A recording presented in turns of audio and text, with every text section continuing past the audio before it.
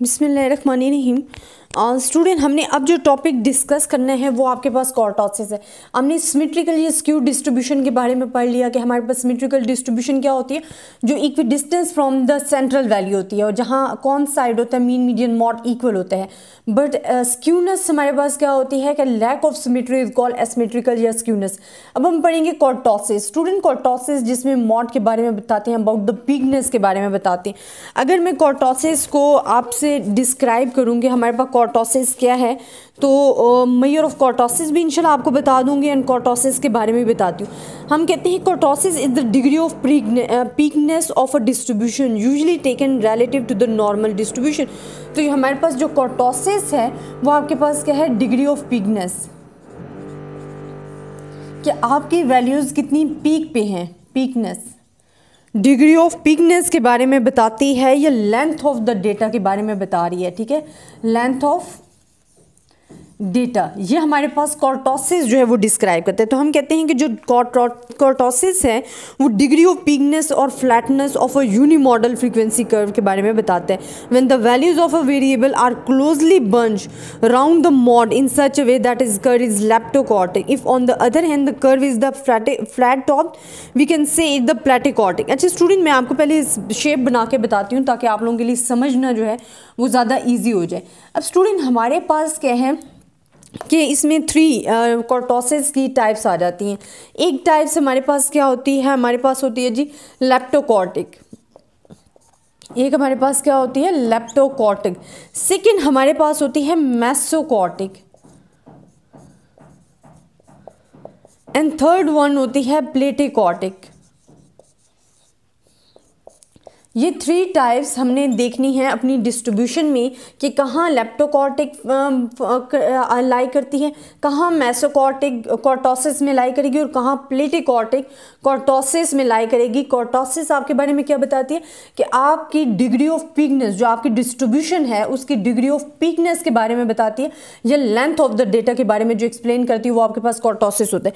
अब स्टूडेंट, अगर तो हम कहते हैं कि हमारे पास when the values variable are closely bunch round the mod, अगर आपके पास जो वैल्यूज हैं वो क्लोजली बंच्ड हैं round the mod, mod is the highest values है, मोस्ट फ्रीक्वेंट वैल्यूज है, तो अगर मॉड पे लाई करती हैं आपकी वैल्यूज तो वो हमारे पास दैट इज कॉल्ड क्या कहलाती हैं, लेप्टोकॉर्टिक कहलाती हैं। ये हमारे पास क्या होती हैं, ये लेप्टोकॉर्टिक होती हैं, इसको हम कहते हैं लेप्टोकॉर्टिक। लेकिन अगर आपकी वैल्यूज़ जो हैं, if on the other hand the curve is flat topped, we can say curve is a प्लेटिकॉर्टिक। अगर आपके पास बहुत ज़्यादा फ्लैट कर्व है, मतलब आपके पास जो कर्व है लाइक दिस है, this is a flat curve, तो ये हमारे पास होते हैं प्लेटिकॉर्टिक। इसको हम कहते हैं प्लेटिकॉर्टिक। आपके पास जो फ्लैट टर्म होते हैं ये हमारे पास आगे प्लेटिकॉर्टिक। और अगर हम कहते हैं since the normal curve neither very peak nor very flat, जो ना बहुत पीक पे होता है ना बहुत फ्लैट होता है, मतलब वो मिडल में कहीं लाई कर रहा होता है, तो दैट इज कॉल्ड द मेसोकॉर्टिक। ये आपके पास क्या आ जाता है, मेसोकॉर्टिक। अब स्टूडेंट, इसमें हमने क्या डिस्कस किया कि जो सबसे जहाँ आपकी वैल्यूज़ बंच आउट हो जाती हैं अराउंड द मॉड, मॉड पे जब आपकी वैल्यूज़ आ रही होती है दैट इज़ कॉल्ड द लेप्टोकॉर्टिक। अगर आपकी वैल्यूज़ जो हैं वो फ्लैट टॉप्ड हैं दैट इज़ कॉल्ड द प्लेटिकॉर्टिक। अगर वो नाइदर वेरी पीक पे है नाइदर आपके पास वेरी फ्लैट है दैट इज़ कॉल्ड द मेसोकॉर्टिक, जो कि मिडल में आ रही होती हैं। तो ये 3 हमने डिस्कस की हैं कॉर्टोसिस में। अब हम कहते हैं कि कॉर्टोसिस is usually measured by the 4 standardised movements और the movement ratio B2 where the value of the normal distribution is equals to 3.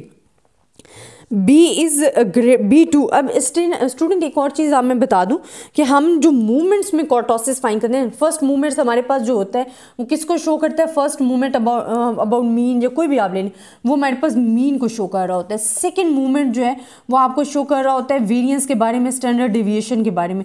Third movement show करता है सिमेट्री एंड स्क्यूनेस के बारे में, कि आपकी जो वैल्यूज़ हैं वो कितनी सिमेट्री हैं या स्क्यूड हैं। ठीक है, उनमें स्क्यूनेस कितनी है वो आपका थर्ड मूवमेंट बयान करता है। एंड फोर्थ मूवमेंट्स आपके क्या बताते हैं, कॉर्टोसिस कि आपकी वैल्यूज़ की पीकनेस के बारे में बताते हैं, कॉर्टोसिस के बारे में बताते हैं, हाईएस्ट फ्रीक्वेंसी के डिग्री ऑफ पीकनेस के बारे में बता रहे हैं, लेंथ ऑफ द डेटा के बारे में जो बता रहे थे वो फोर्थ मूवमेंट होता है।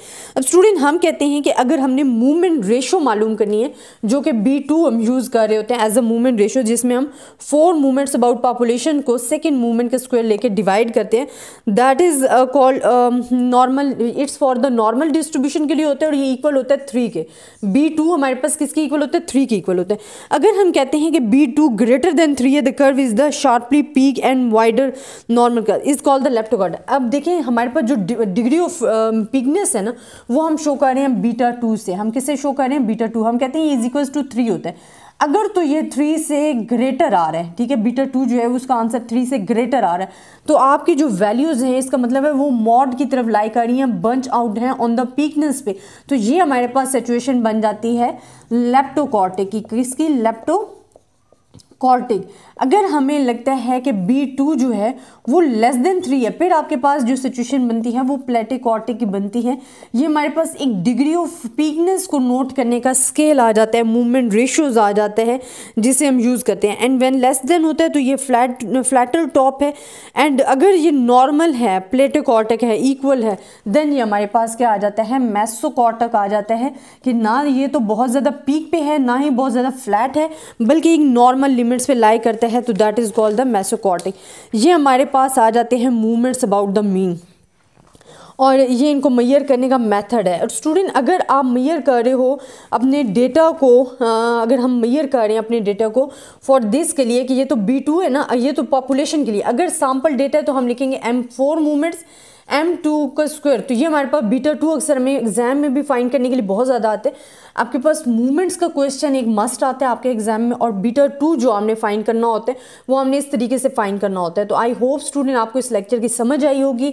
अगर आपको फिर भी किसी किस्म की इस कॉर्टोसिस में किसी भी किस्म की प्रॉब्लम है तो हम उससे डिस्कस कर सकते हो। इसमें कुछ भी नहीं मुश्किल है कॉर्टोसिस के बारे में बताने के। वो डिग्री ऑफ पीकनेस के बारे में बताते हैं, लेंथ ऑफ द डेटा के बारे में बताते हैं। हमने बता दिया कि जब मॉड पे हमारी वैल्यूज लाई करती हैं दैट इज कॉल्ड द लेप्टोकॉर्टिक। जब वो ना तो ज़्यादा हाई होती है ना लो होती हैं, फ्लैट होती हैं, नॉर पीकनेस पे होती हैं, तो दैट इज कॉल्ड द मेसोकॉर्टिक। जब बहुत ज़्यादा फ्लैट हो जाती हैं तो दैट इज कॉल्ड द प्लेटिकॉर्टिक। और B degree of movement coefficient है, जो कि हमें बताते हैं कि अगर 3 से ग्रेटर है तो वो हमारे पास लेप्टोकॉर्टिक है, अगर लेस है तो प्लेटिकॉर्टिक है, अगर इक्वल है तो मेसोकॉर्टिक है। इसमें सिंपल आपने ये बताना है। अच्छा स्टूडेंट, मैं आपको एक समरी बता देती हूँ कि आपने जितने भी पढ़े हैं, वैल्यूज़ पढ़ी हैं इस चैप्टर में, जो भी पढ़ा है, तो हमने क्या पढ़ा है कि जो हमारे पास नंबर ऑफ ऑब्जर्वेशन हमने पढ़ा है ना, जो हमारे पास प्रेजेंटेशन ऑफ डेटा था, हमने उसमें पढ़ा था नंबर ऑफ ऑब्जर्वेशन। तो वो हमारे पास शो हो रहा था प्रेजेंटेशन ऑफ डेटा में, describe the size of the data. ये हमें क्या बताता है? Size of data. ये तो मैं तमाम चैप्टर्स की समरी आपको एक तरह से बता रही हूँ। ये हमने प्रेजेंटेशन ऑफ डेटा में पढ़ा था कि नंबर ऑफ ऑब्जर्वेशन है तो साइज ऑफ द डेटा के बारे में बताएंगे। फिर हमने पढ़ा था measure of central tendency. Measure of central tendency में आपने क्या डिस्क्राइब किया था? सेंट्रल टेंडेंसी में सेंट्रल वैल्यू के बारे में बताया था, क्योंकि हमें मिडल वैल्यू या सेंट्रल वैल्यू के बारे में हमें बताया है। अब स्टूडेंट, क्योंकि हमने प्रेजेंटेशन ऑफ डेटा में प्रेजेंट तो डेटा को कर लिया, लेकिन हमने उसको मिडल वैल्यूज़ की कैसे फाइंड करनी है, एवरेज कैसे फाइंड करनी है, that is also describe in measure of central tendency. इसी तरह थर्ड हमने जो पढ़ा वो हमारे पास था मेजर ऑफ डिस्पर्जन। डिस्पर्जन में हमने क्या बताया था कि आपकी वैल्यूज़ कितनी स्प्रेड आउट हैं आपके सेंट्रल वैल्यू से। तो स्प्रेड आउटनेस के बारे में जो बताते हैं वो हमारे पास क्या है? डिस्पर्जन है। इसी तरह मेजर ऑफ स्क्यूनेस के बारे में जो हमें बताता है वो हमारे पास एसिमेट्रिकल डिस्ट्रीब्यूशन है, जो कि मेजर ऑफ स्क्यूनेस के बारे में आपको डिस्क्राइब करती है 4th चैप्टर में। एंड अगर आपकी वैल्यूज़ जो हैं वो बहुत ज़्यादा पीक पे हैं, that is also described in the कॉर्टोसिस, जो कि हमारा लास्ट टॉपिक था इस चैप्टर का। आई होप स्टूडेंट आपको इस लेक्चर की समझ आई होगी।